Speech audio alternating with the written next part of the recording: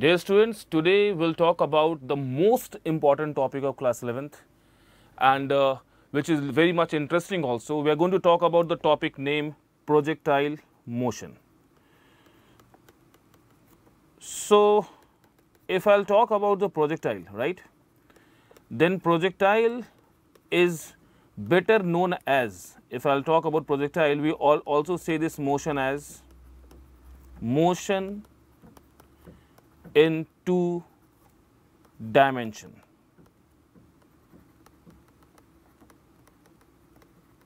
Right?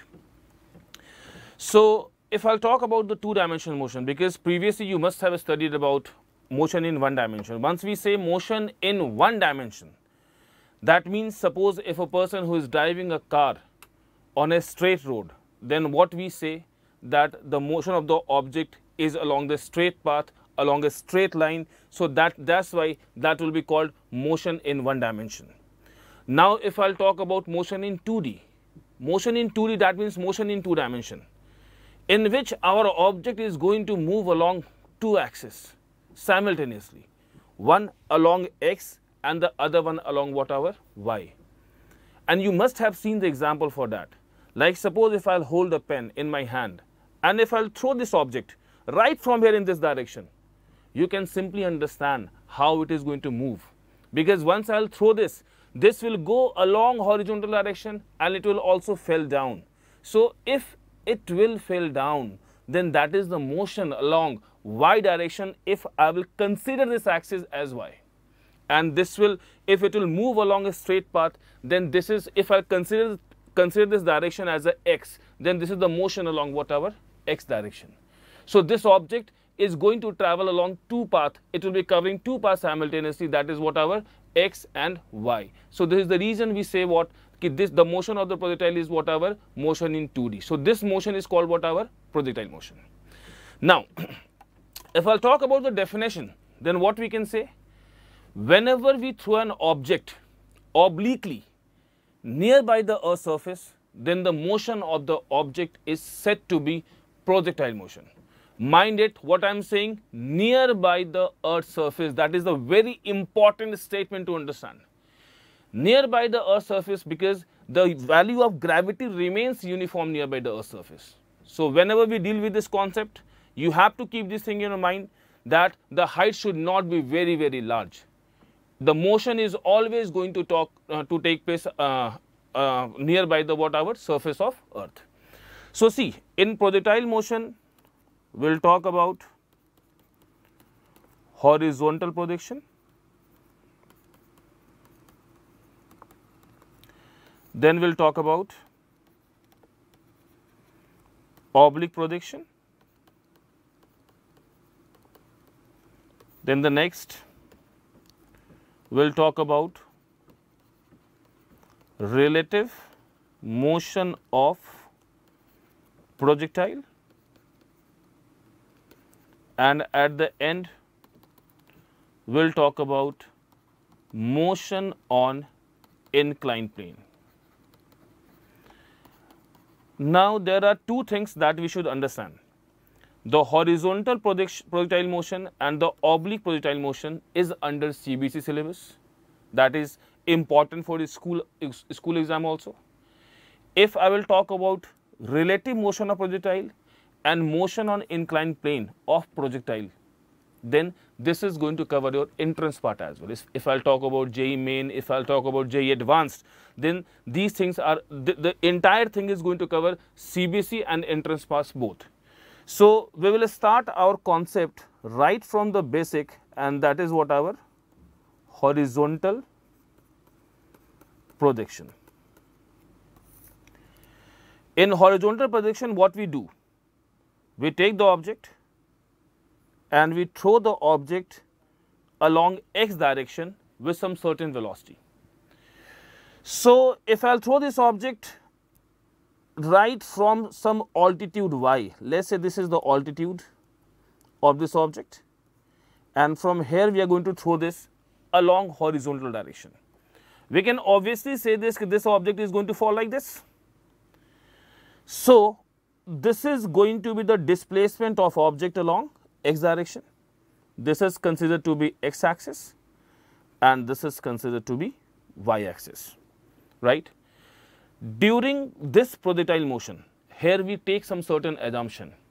The assumption is the object that we are throwing must be a particle, and the other assumption is that we are doing this motion in absence of air friction, no air drag, no air friction, nothing is there. This motion is taking place in vacuum under the presence of gravity, right. So, as I said, there is no air drag, no air friction. That means what? Ki if I am throwing this object along this direction, then in this direction there is no force which is going to act on this pen. If I will throw this, then that means there is no air drag, no air friction. So, again understand this particular pen is not going to experience any force. So, if no force is there, then obviously acceleration along x direction becomes 0. So, we say what? Motion along x is going to be uniform. So, the motion along x will remain uniform. That means what? The object is not going to change its velocity along x direction, because velocity changes once acceleration exists. But if there is no acceleration, then there is no change in magnitude of velocity, right. Now, if I will talk about motion along y, because we have studied the nature of motion along x, so now we will define what kind of motion is going to take place along y direction. If I will talk about y direction motion, you know this, the gravity is the natural acceleration which exists down the in a downward direction. So, obviously motion, if I will talk about motion along y, then this must be uniformly accelerated. So, the motion will not remain uniform, this will become uniformly accelerated. See, now if I will move ahead,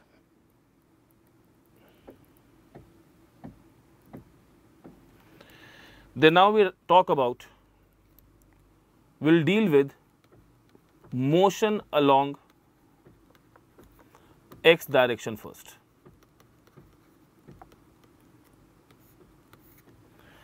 So, if I will talk about motion along x direction, if you look at the figure, then displacement of the object along x direction is what? X.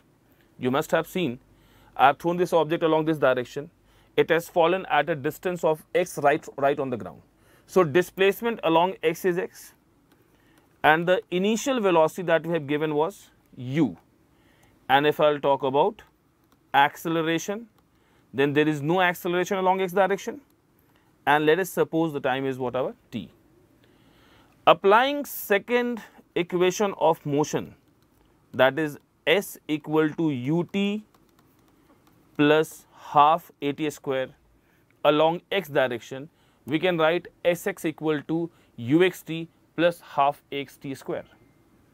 Now, if I substitute x here, in place of sx we will substitute x, then in place of ux we will substitute u, plus ax is 0, then this entire term will become 0. So, from here we get what? You get x is equal to what? ut. So, that becomes the formula for finding the displacement of projectile along x direction. So, as we have calculated the formula for displacement along x direction, in a same manner we can calculate the displacement along y direction. So, now we will deal with the motion along y direction separately. And always remember bachcho, like if you are dealing with motion in 2D, then you have to deal with the motion separately along x and separately along y. So, if I will talk about motion along y direction, then we write what? Displacement of object along y direction. If you look towards the figure, you must have identified, look at here, this is the displacement of projectile along y direction, and that is what our y. If I'll talk about initial velocity along y direction, that must be what? 0. Because initially you have given velocity along this direction, you have not given any velocity along y direction. Along y you can see where we have thrown the object. We have thrown the object along this direction. So this object is not going to possess any velocity along y direction. So uy in this case is whatever 0. Now let's come back over the calculation. So sy here is y, your uy, if I'll talk about uy,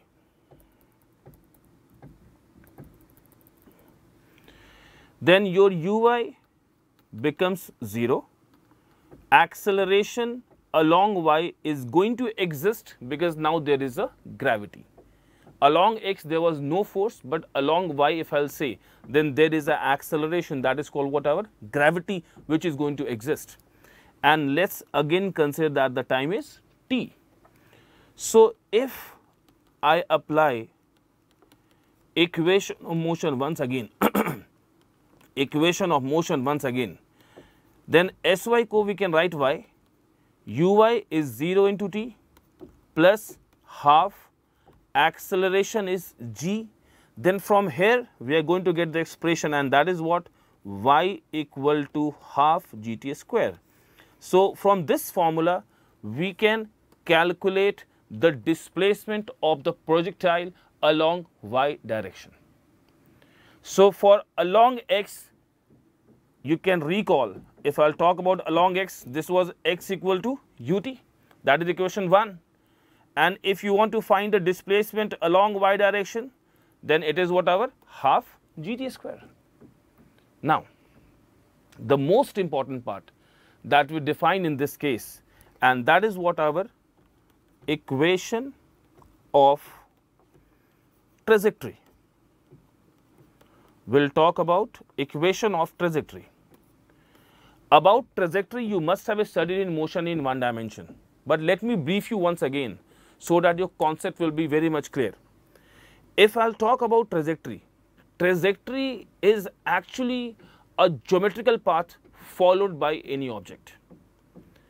See, trajectory can be a straight line. Once if object starts moving on a straight path, then what you say in terms of mathematics, the trajectory, the geometry of this path is what? Straight. So its trajectory is what? It is a straight line. So in physics, trajectory can be a straight line. If I'll throw this object like this, then you can observe, yes, the path is going to be parabolic. Path even can be elliptical in case of planet. You must have studied that all the planets revolve around the sun in an elliptical orbit.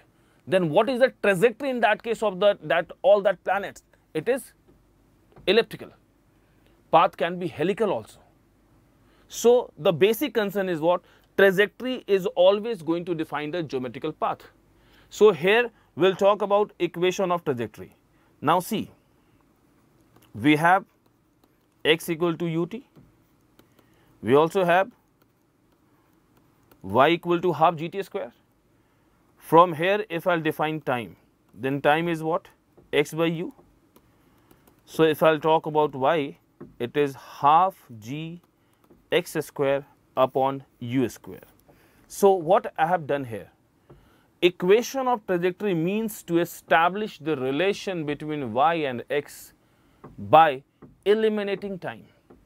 So anytime if you have to find equation of trajectory, so nothing to worry, what all you need to do, you just have to eliminate time from both the relations. Once you will be able to eliminate the time, you will be able to get the equation of trajectory. So in this case, you can see that y is directly proportional to what? X square. Because g is constant, 2 is constant, your u initial velocity is fixed. So in this case, y is directly proportional to x square. And this is going to be equation of what? Parabola. So from here you can say the trajectory is going to be parabolic. So it is going to follow the parabolic path. So that is the mathematical evidence we can talk about. So this is how we can prove that your horizontal projectile motion is whatever is going to cover the parabolic path. Now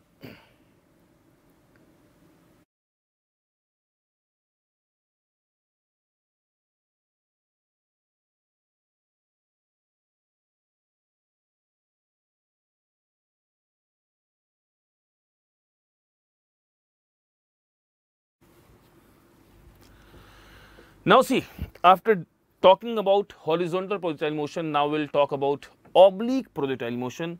This is also a same concept, but the basic difference is what?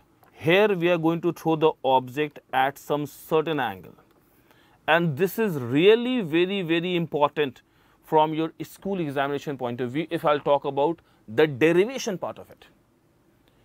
In oblique, what we are going to do? In horizontal, what we have done? Let's understand again the horizontal projectile motion. In horizontal projectile motion, we have thrown the object along this direction and you have seen the path followed by this object. In oblique, what we are going to do? We are going to throw the object at some certain angle. We are going to throw like this, at some certain angle, the way you used to throw the ball. If you usually throw the ball, you always throw the ball like this by making some certain angle with respect to horizontal. So the motion of the ball in that case will become oblique projectile motion. And we say what? This is going to be oblique projection. So see the path followed by the object that we are going to throw at some certain angle. Now see, from here we are going to throw the object with some certain initial velocity u, and this makes an angle theta here. So theta is the angle of what? Projection. So if we throw the object like this, it is somehow going to fall like this along x. So in this case, this theta is what? This is called angle of projection. Now, if I'll talk about this height attained along y direction, then this h max is called maximum height along y direction. So that is the maximum height attained. In the same manner, if I'll talk about the horizontal displacement in this case of projectile, then this r is called horizontal range. So this is what? Range is nothing but it's the displacement along x direction, the total displacement. I'm talking about the total displacement. So once you'd like to find the total displacement along x direction, that becomes whatever? Horizontal range. At the same time, if I'll talk about capital T is whatever? Time of flight. So what is time of flight? This is the total time taken by the object during its entire motion. Look, you can see if you're going to throw the object from here, then the time taken by object during its entire journey is called whatever? Time of flight. Beside time of flight, we also define here is time of ascent. So time of ascent is what? This is the time taken by the projectile in reaching the maximum height. Let's say if you're going to throw the projectile from here, then it will be reaching at this point. So the time taken by the projectile in reaching the maximum height is called whatever? Time of ascent.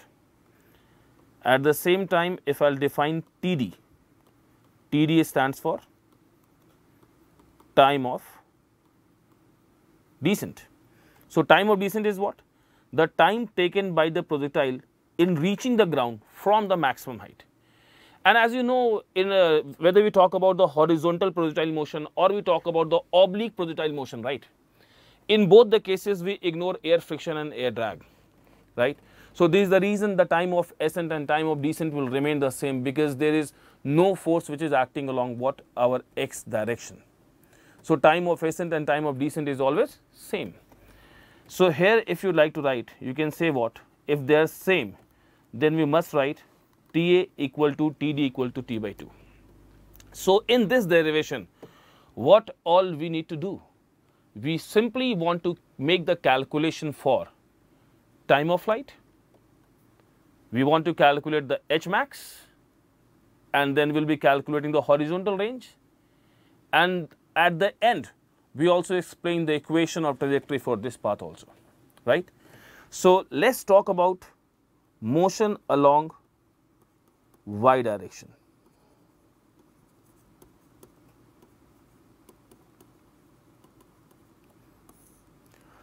See, before dealing out with motion along y or x, first of all, we should break the component of this velocity.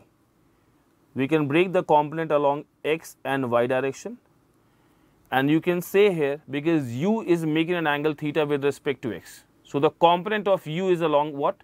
It is u cos theta, and along y direction it is whatever u sin theta. And this u cos theta component, you know, this will remain the same. It is not going to change at any instant of time. At any instant of time, this u cos theta, I am so sorry, I have written here u sin theta, this should be u cos theta. U cos theta will remain the same. So, this is not going to change, because there is no force which is acting along x direction. Now, let us come back over motion along y direction. If I will talk about the net displacement of the object along y, we have thrown the object right from the ground, and you can see that the object is going to fall on the ground here. That means what? The net displacement of the object along y is 0, because you have thrown the object from the ground and the ground is falling again over the ground. So, there is no net displacement which is going to exist in this case. So, see, if I will talk about displacement along y, sorry, initial velocity along y.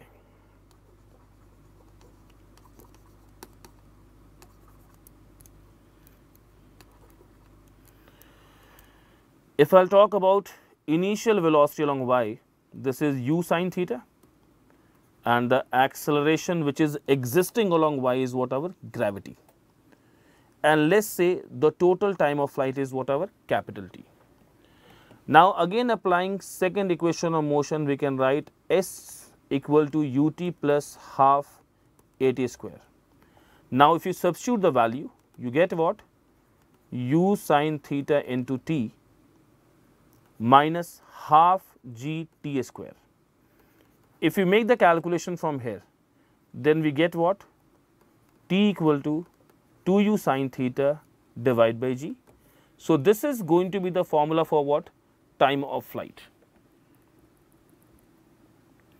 So, this is the time of flight for oblique projectile motion. So, if time of flight is 2u sin theta by g, then your time of ascent and time of descent becomes what? U sin theta by g, because we already have discussed the time of ascent and time of descent is just the half of time of flight. So, if the time of flight is 2u sin theta by g, then time of ascent and time of descent becomes what? It becomes u sin theta by g. I hope the concept is very much clear, right? Now, if I were moving ahead, then we can make the calculation for maximum height. So, now we will derive the expression for maximum height. Now, let us say if I will talk about the initial velocity along y direction, then you can see from the figure the initial velocity was u sin theta. If I will talk about velocity at the maximum height, so let us see the figure. Let us see the figure. You can see we have given the initial velocity along y direction, that is what our u sin theta, and the motion of this projectile is continuously against the gravity. So, the velocity along x will remain fixed, because there is no acceleration along x direction, as I told you, whether it is going to be horizontal projectile motion or it is going to be oblique projectile motion, there is no acceleration which is going to exist. So, motion along x will remain constant. The magnitude of velocity and direction of velocity will remain the same along x direction. But along y, you can see we have thrown the object with some certain velocity, that is what? U sin theta, and this motion is along gravity. So, at every instant the magnitude of velocity keeps on decreasing along y direction, and finally it becomes 0 at the maximum height. Reason because this is not further going along y direction. So obviously the velocity becomes whatever 0 at the h max. But this can continue to move along x direction. Reason because the magnitude of velocity exists along x direction even at the point of maximum height. Now see, so we actually wanted to calculate the expression for maximum height. So now we have seen in the figure that velocity along y becomes 0 and the acceleration is whatever minus g and the displacement till maximum height is whatever h max. So we can apply the equation v square is equal to u square plus 2as. So v square y is 0, u square y is u square sine square theta minus 2g into h max. So what about the h max? This becomes u square sine square theta divided by 2g. So that is the expression for what our maximum height. This is the h max that we have calculated. Now after h max we have calculated time of flight, we have calculated maximum height. Now we will make the calculation for what? Horizontal range. Now to calculate the horizontal range we have to take the motion along x direction. So let's say the displacement of the object along x is r, the velocity of the object is along x direction is u cos theta, the acceleration is 0 and the total time of flight that we have calculated was 2u sin theta by g. So once again we will use second equation of motion. So Sx is r, u cos theta into t plus ax is 0. So you get what? R is equal to u cos theta into t is 2u sin theta by g. So from here we can write what? 2u square sin theta into cos theta divided by g. So it is u square sin 2 theta divided by g. So this is going to be the expression for maximum height. You can see here I have used the formula of trigonometry. Here what I have used, that is sin 2 theta is always equal to 2 sin theta cos theta. So what I did here, I have replaced 2 sin theta cos theta by sin 2 theta. Now further, here we will talk about the special condition, that is for maximum range. If you want to throw the object to the maximum distance, then see your expression for range is what? U square sin 2 theta by g. So in this case, to maximize it, we have to put sin 2 theta 1. So this will be 1 when sin 2 theta is equal to sin 90. That means 2 theta should be 90. That means the angle of projection should be 45 degree.